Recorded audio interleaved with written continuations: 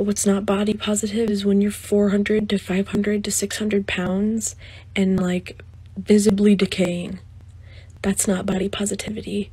No one on this app who comments on fat bodies or what foods people are eating actually give any kind of a shit about someone's health. They don't. Because if they cared about someone's health, they would also care about that person's mental health. You know, I've done a few lives on this app, and before I knew that you can smoke on lives, I had a few cigarettes on lives. Did anyone talk about the fact that I was possibly giving myself cancer? Warn me about the side effects of smoking? No. Did they comment on my weight? Yeah.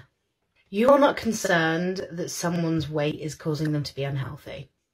You are concerned that despite them being overweight, they might love themselves, and you don't. Now, do you really think berating someone online about their weight is the best way to get them to lose weight? Or can we all agree that loving yourself and wanting to nurture yourself and look after your body because you love yourself might be a better route? And you say that 400 pounds and up, you know, that's no longer body positivity. How much do I weigh? No, come on, I want a number, and it better be accurate. Because if you're setting a limit to body positivity with a weight, you better be able to accurately tell someone's weight from afar. See this? This is the first bikini I ever owned. And I love this bikini because it reminds me of the time that I decided to start loving myself. It reminds me of a time that I decided that I was worthy of things. It reminds me of the time that I first realised I look fucking hot. And I'm sorry that your insecurities find that a really triggering statement for me to love myself. But I promise you can get there. As soon as you stop concerning yourself with other people's bodies and other people's weight and start looking at yourself. No one is stating that obesity is healthy. But if you hate yourself and you lower your standards, you're opening yourself up to a world of people who will abuse you and you'll thank them for it. I want you to think of a person you really hate. Would you put in the time 24 hours a day, 7 days a week, 365 days a year to help them, to make them better? Would you do that? While you think about that, I'm just going to keep existing in my bikini, okay? You know, the New York Times said half the increase in support of gay marriage is due to generational turnover. That's what smart people call crazy uptight bitches dying. People are always like, I'm not eating any sugar. I'm on a sugar detox. Then why are you eating that berry? Why are you eating that plain Greek yogurt? Why are you eating that carrot? Yeah, you're eating sugar. And you wonder why we don't trust these people. It happens every single time. Every single time. This is from today. This is from today. Yeah, no. Yeah, no. Wasn't fat rep. Was not ever fat rep. Unapologetic fat actors forever and only. Till the end of time. This is boring!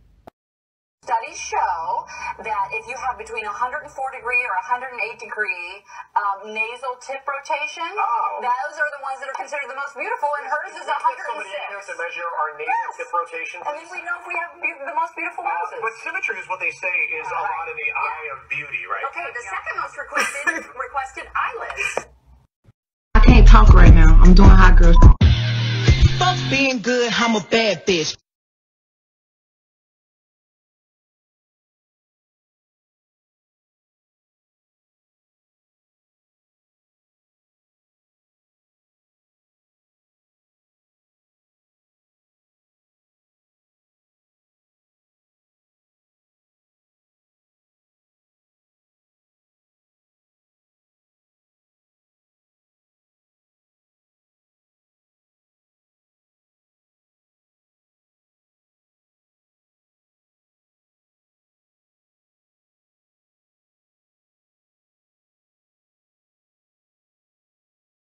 Well, a rich white school district in Wisconsin has opted out of free lunches for their students because they said they thought the kids might get spoiled by them. Well, as somebody who had free lunches my entire childhood, let me tell you, I got pretty spoiled by them. I did. Yeah, one too many free pieces of square pizza. Next thing you know, I'm walking around like my shit don't stink. Like, I think I'm just entitled to clothes that fit or teeth that work good. Everybody's looking at me like, hey, where does Trey get off walking around here like his mama ain't in prison or his family members ain't dropping like flies to the opioid epidemic? Who does he think he is? Must be all that vaguely pork-like rib-shaped meat stuff he's been getting for free. We better cut that out post-haste. Are you fucking kidding me? Nothing in this world pisses me off more than people who've never struggled a day in their lives acting like the poor or lazy grifters looking for a life on easy street. Nothing about it is easy, motherfuckers. Case in point, golfers argue over whether or not poor children deserve food. Free lunches don't spoil kids, they shame them. Now granted, I never felt that shame really because my whole town was so poverty stricken that the kids who didn't get free lunches got made fun of for being rich.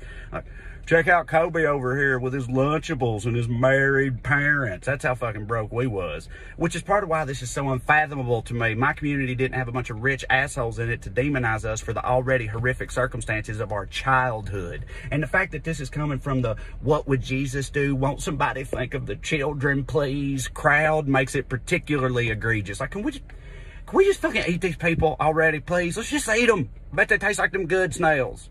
Nobody's gonna care. I don't know what they expect. You fucking starve the poor for long enough. You know, at least keep the Great Resignation going. Enough poor people refuse to dig their ditches or pour their drinks or fry their chickens. Keep that up for long enough and we'll find out who's really spoiled in this country. God damn it.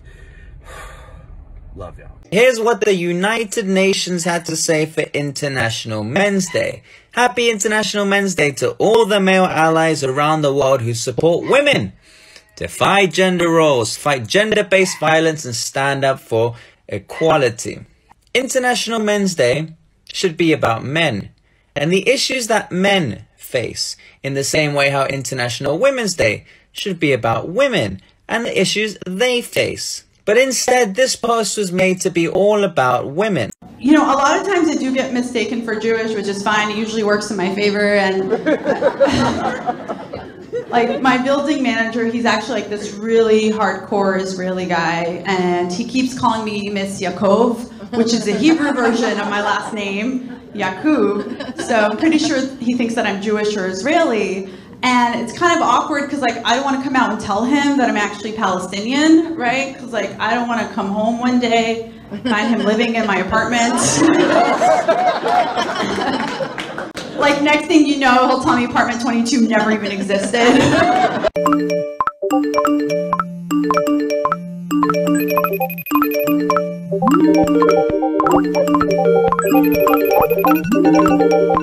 Based on the numbers, based on the production, based on the wins, based on how the team did before he got there last year, based on what they're doing this year so far, on his most recent performance, he's in the MVP conversation. Can't argue with that. But I'm not so... Okay, TikTok, I cannot stress this enough. Do you know how hard it is to pack clothing for a several-day trip when you are gender fluid? It's like trying to predict the freaking future. Okay? It's not easy. You have to try and guess, hey, am I gonna be a boy most of the days here, or a girl, or just a fart in the wind? Fart, blob, whatever. Gender fluidism is tricky. You can be a girl at the starting of the day, and then at lunchtime you can be a boy. Like, it's weird. Okay, it's weird. In a good way, but it's difficult. All my fellow gender fluid peeps out there, I'm sorry for our clothing crisis we have each and every single day of our lives. Peace. Stop spreading those rumors around. Stop spreading the lies.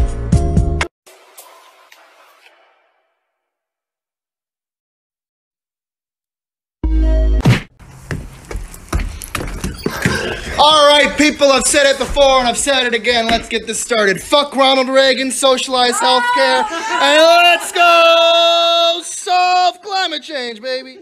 Schrodinger's capitalist will tell you that starting a business is so easy that anyone who is impoverished because of wage labor can do it to get rich, and that it is so hard that anyone who manages to do it has the right to exploit workers and become a billionaire.